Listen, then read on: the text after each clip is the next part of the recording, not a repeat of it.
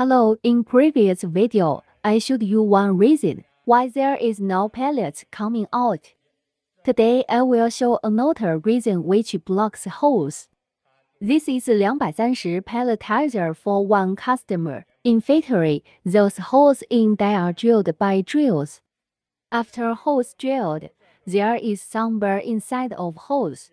This burr stops material to come out. This material is sand and salt powder. The ratio of them is 1:1.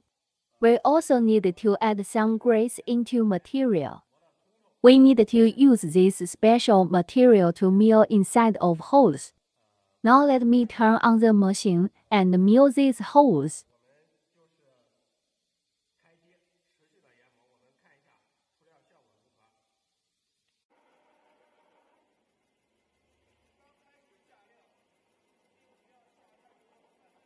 We need to keep doing this work for 30到60分钟 use.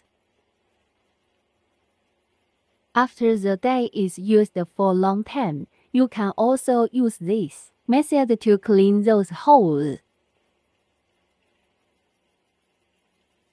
As you can see, pelleting speed is faster and faster.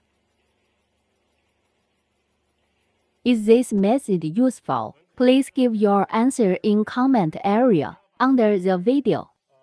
If you have some problems about pelletizer, please feel free to contact me.